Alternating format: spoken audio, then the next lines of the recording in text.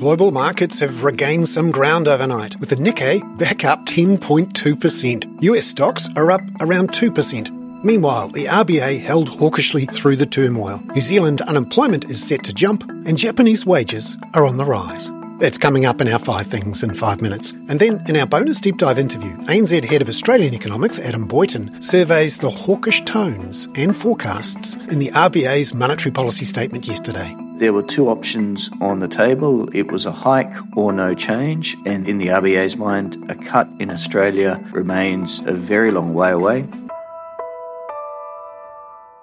But first, in 5 and 5 with ANZ. Markets bounced overnight, regaining some of the losses experienced in previous days, as US recession fears were tempered. At 4 a.m. Sydney-Melbourne time, the S&P 500 was up 2%, while the Nikkei yesterday rose 10%. US Treasury yields were up about 11 basis points as pricing for the Fed funds rate eased back to 107 basis points of cuts this year from 116 yesterday. Throughout all this, the Reserve Bank of Australia held its cash rate at 4.35%. ANZ Head of Australian Economics, Adam Boyton, says the RBA's language and forecasts were, if anything, more hawkish than in May, meaning ANZ Research is sticking with its call that the RBA will first cut rates in February next year. The fact that when we get Q3 inflation ahead of the RBA's November board meeting, the impact of cost of living measures on that CPI, I think, will make interpretation of that a little bit tricky. So it's hard to see the circumstances of events that would sort of get the RBA easing this year, absent some extraordinary global shock. And obviously markets have been volatile over the past few days, but globally the economic environment, while softening, doesn't seem quite that weak. So no, we will stick with February, but also only a modest easing cycle once the easing cycle does kick off. On those hawkish tones from the RBA, the Aussie dollar was up 0.6% at 65.35 US cents as of 4 a.m. Sydney-Melbourne time. The Kiwi was up 0.3% at 59.57 US cents. We'll have more from Adam on that RBA decision in today's deep dive. Number 2. Amid those hawkish tones from the RBA, there was one slightly dovish forecast change, with the peak unemployment rate rising to 4.4% from 4.3%.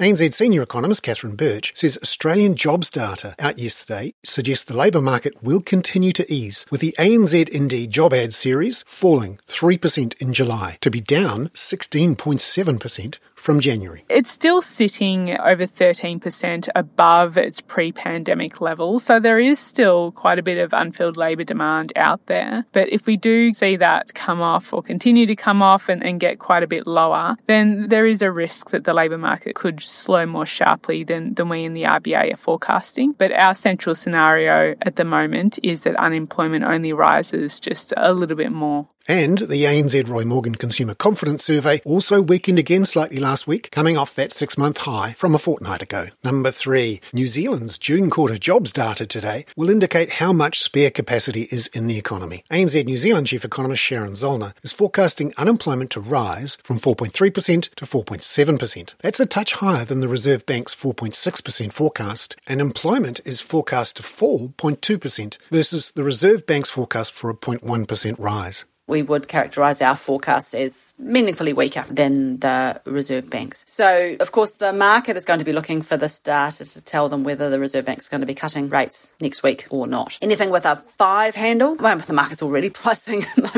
very, very high odds of a cut anyway. They're not waiting for the data, but anything with a 5 handle, I think that would lock it in from the market's point of view. Number 4. There was some welcome support for the Bank of Japan's hiking stance yesterday, amid all that volatility that many attributed to Bank of Japan hawkishness. Real wages rose 1.1% annually in June, the first rise in 27 months. ANZ Head of FX Research Marja Ben-Zaman says the market expectation had been for a 0.9% fall, with the rise playing into the BOJ's hands. This data is welcome news for the Bank of Japan after it raised interest rates and kind of unveiled a plan for quantitative tightening last week. The governor did note when he raised rates last week that inflation has been on track back, driven by positive factors, including higher wages feeding into services prices. So it looks like it's all playing out pretty well. Number 5. Thailand releases inflation data for the month of July today, with ANZ Research expecting the headline rate to stay at 0.6%. Yesterday, the Philippines' annual July CPI inflation rate printed at 4.4% for the year, above the consensus forecast for 4.1%. That puts pressure on the central bank's ability to cut rates this month. Taiwan's annual CPI inflation rate printed at 2.52% in July versus market expectations for 2.6%. Here's ANZ economist Bansi Madhavani. Taiwan is one of the regions in Asia where we do not expect the central bank to cut rates anytime soon. Earlier in the year, the CBC's major concern was getting inflation under control and managing inflation expectations. In that sense, this CPI report affirms to the CBC that inflation is under control, and we expect them to keep policy rate unchanged when they meet next in September.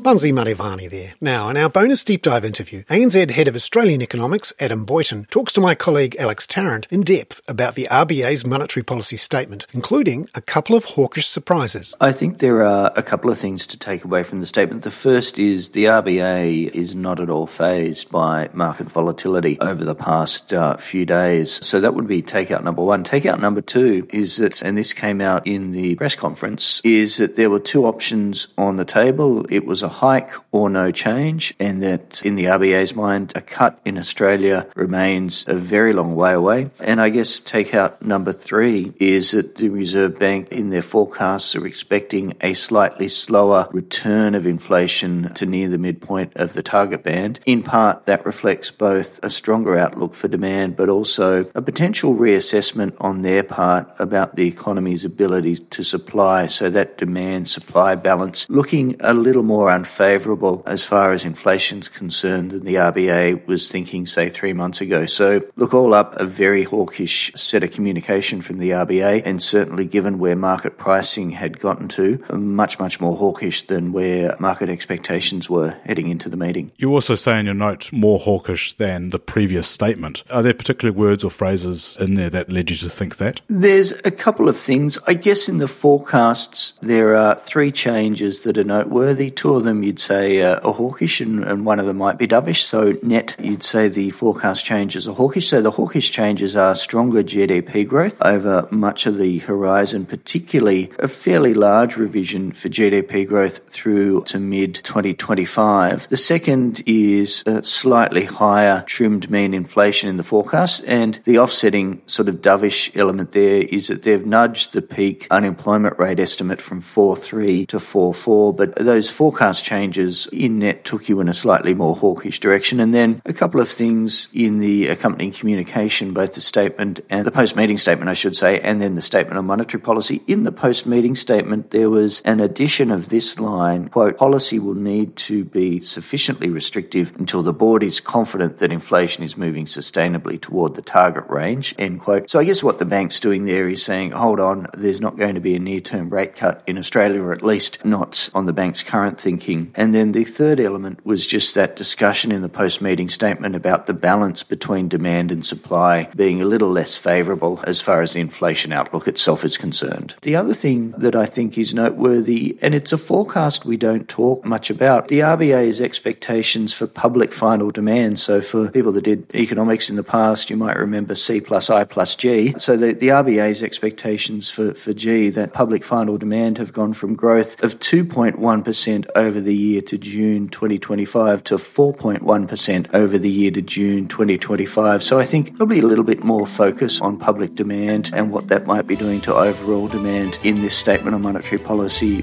versus what we've seen in the past as well. Adam Boyton there. I'm Bernard Hickey. That was 5 and 5 with ANZ for Wednesday, August the 7th. Catch you tomorrow with reaction to New Zealand's June quarter jobs figures. This podcast contains general information only, not investment advice. You should obtain advice for your personal circumstances before making any investment decisions. Please view the podcast disclaimer available via your media player or email.